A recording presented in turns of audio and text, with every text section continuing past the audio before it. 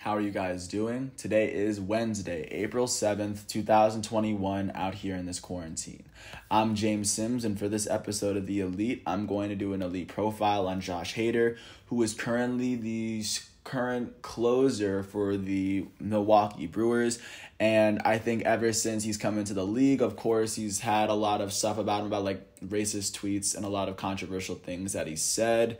But ever since he's been a major leaguer, he's definitely been the most imposing, the most intimidating pitcher that we've seen in baseball in a very, very long time. And I think once it's all said and done, he might have a very solid case for being a Hall of Famer as a relief pitcher, and that's really saying something. So if you're not familiar with Josh Hader, he's a left-handed pitcher, and of course, if you're unfamiliar with relief pitchers, he doesn't start the game. He'll probably come in for about 1 or 2 games. But because of this, he'll play more games than starting pitchers because he'll probably be asked to come in and close more games like towards the end of the game because he only has to throw 1 or 2 innings. But when Josh Hader pitches, everyone watches. He has incredible records right now. He currently holds 2 MLB records. He holds a record for the most consecutive outs via strikeout, which he said in 2018. He struck out 16 batters in a row, like in regular season baseball games towards the end of the season when everyone had the momentum.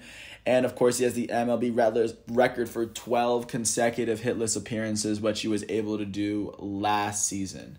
And ever since he's been named a closer, he's already led the National League in saves. So just without further ado, I'm just gonna give some background into who Josh Hader was. So as a high schooler, as a senior, the only stats he has as a senior, he had a .30 earned run average and 125 strikeouts, which would have him going to a community college, Anne Arundel Community College, one in Maryland. And in 2012, the Baltimore Orioles actually selected Hader in the 19th round of the draft, and from there he decided to move up the Baltimore Orioles. He decided to go to the Baltimore Orioles rather than play community college. And while playing for the Orioles farm system, he would eventually get traded to the Astros and then to the Brewers as a prospect. He would eventually get called called up for the Milwaukee Brewers in the 2017 season in his age 23 season. This season he would play 35 games in a season where the Brewers would miss the playoffs, but they would finish with an 86-76 record. And at this time, this was the 6th year of a 6-year stint where the Brewers were not making the playoffs, but still in the season, in the 35 games he played, he pitched 47.2 innings. He would finish with a 2.08 ERA in the 35 games that he played. He finished with a 2-3 record. In those 47.2 innings, he would allow only 25 hits, which is a stat that I look at with pitchers, and I think considering he had almost half as many hits as he's pitched innings, that should be an elite feat. That's an argument right there. And at the same time, while he pitched those 47 innings and only allowed 27 hits, he struck out 68 batters in those 47 innings. And I like to see that he has more strikeouts than innings pitched. But he almost has 3 times as many strikeouts as he's allowed hits, and now it's his very first season in baseball. And even though they didn't make the playoffs, Josh Hader was definitely starting to catch the radar of a lot of other players in baseball. In his second season, in 2018, it is age 24 season, the very first full season that he would play for the Milwaukee Brewers. He would play 55 games for a season where the Brewers would make the playoffs for the first time since 2011. They finished with a 96-67 record, the best record that they've had since he's been there. In this season, or in the 55 games that he played, he pitched 81.1 innings pitched.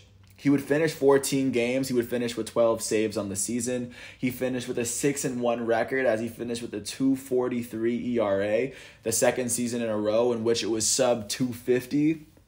And this time he almost had double the amount of innings that he did the previous season. In the 81 innings that he pitched, he allowed 36 hits, which is less than half of the amount of innings that he pitched. like showing that for more than every 2 innings that he pitched, he would allow not a single hit in the game. And in those 81 innings that he pitched, he struck out 143 batters, which is more than triple the amount of hits that he allowed in the season, just continuing to show his prowess. In his very first full season as a relief pitcher, he was named an All-Star in the National League for the very first time in his career, and he was voted 7th in the Cy Young race. And once they finished the season, Josh Hader would help them beat the Colorado Rockies in the NLDS 3-0, and then they would end up losing in the NLCS to the Dodgers when the Dodgers went to the World Series and lost to the Red Sox. But following that season, the world knew who Josh Hader was. But of course, a lot of pitchers have incredible seasons like that. The real challenge is replicating that success, and Josh Hader was definitely able to do so. In his second full season in the major leagues, in 2019, his age 25 season, he would play 61 games, the most games he's ever played in a season. This season, the Milwaukee Brewers would finish with an 89-73 record. They would finish with 7 less wins than they did the previous season, but they would still go on to make the playoffs. In this season, Josh Hader would go on to make a second All-Star team, as he would finish 46 games compared to 14 games the year prior. He finished with 37 saves on the season as he pitched 75.2 innings, 6 innings less than he did the prior season.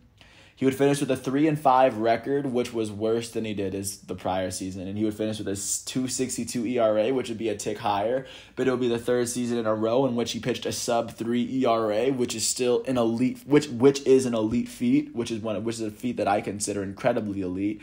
The third season in a row that he did it. In the 75 innings that he pitched, he allowed 41 hits, which is still significantly less. That's a 32-inning difference, like 32 innings in which he didn't allow a single hit. And he would strike out 138 batters in those 175 innings, which is his best strikeout per 9 ratio this season. Or in his third season, it was 16.4, which is higher than it was 15.8 the previous season. Which, if it's over 9, that is ridiculously incredible.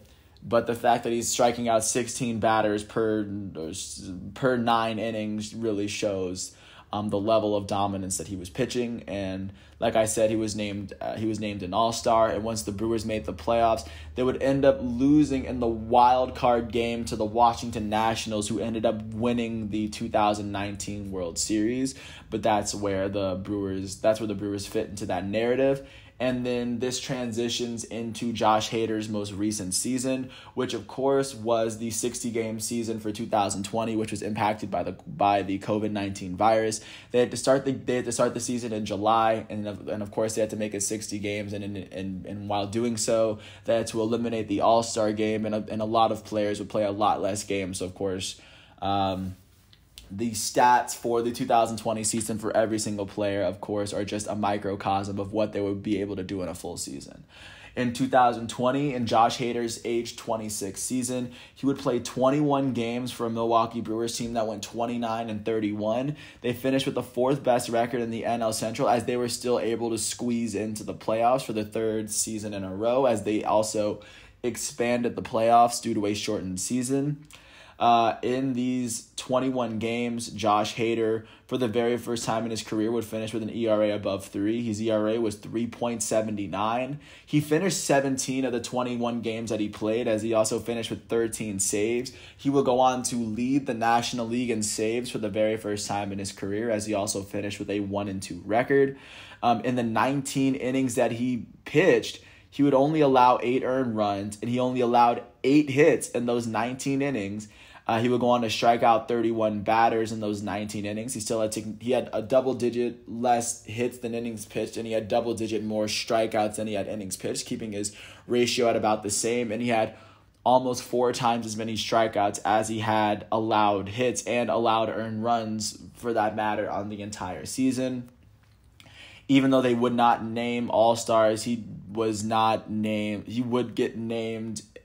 He was named he was the saves leader in the National League, And I also forgot to mention in 2019, he also pitched an immaculate inning to go along with his second All-Star game. So those are all. So this would lead. This would all lead into the playoff series where they lost in the wild card series to the Dodgers, the eventual winners. That's the second year in a row in which they would lose to the eventual champions. The third season in a row in which they lost to the eventual National League champions. But right now, that's currently where this season comes into play. Right now, we are almost a full week into the 2021 MLB season. Today, Josh Hader turns 27 years old. Thus far into the 2021 season, he's only pitched one game this season. Right now, the Milwaukee Brewers are sitting in the middle of the National League Central as they are currently holding a 2-3 record at the moment. Their next game will be against the Cubs today, and it seems as though Josh Hader might make an appearance today. Thus far, he's only pitched one inning, and that was the final inning of their opening day matchup versus the Minnesota Twins. And in this game, he was able to finish it, and he was able to come away with the win. So right now he's 1-0 on the season, and in the one inning he's pitched, he's allowed no hits, no earned runs, and he struck out 3 batters. He struck out every batter that he's faced. So of course he has a strikeout 9 ratio of 27 at the very moment, even though he hasn't pitched 9 innings yet. But that's where Josh Hader is really sitting. And as he stands right now on his 27th birthday, I still believe that Josh Hader is a very elite closing pitcher that deserves to be recognized for his elite play. And with that said, I hope that as the years go on, his elite profile gets gradually longer and longer as his career goes on. But with that said, I want to thank everyone for listening to all 12 minutes of this piece. I hope all is well. I want to wish Josh Hader a happy 27th birthday, and going into 2021, especially going into this baseball season that's just getting underway, I am very excited to see what Josh Hader is going to bring. If you ever get a chance, check him out. He's wearing number 71. He plays every once in a while. He wears some droopy hair, but you should watch him when he plays and watch the fear that he strikes into almost every hitter that he faces, even the All-Stars. Thanks again for listening to my piece. This is The Elite, and today is Wednesday, April 7th, 2021. Thanks for listening to my piece.